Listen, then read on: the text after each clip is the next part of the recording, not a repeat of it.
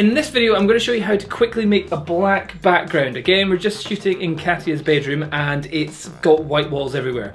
If you want to do there's two ways of doing a black background, and that is A, have the flash hitting your model and it doesn't hit the background. And the other way, if you can't quite control your flashlights as well as that, is just a simple, well, I didn't find a black one, I've just got a blue cloth here. Put this up in the background.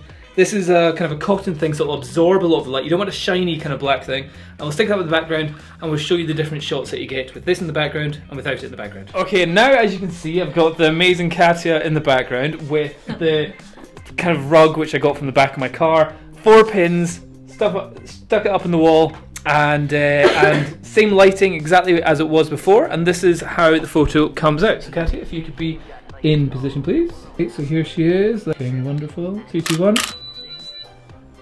And there, that's a shot with a totally blacked out background. That's all you need to do.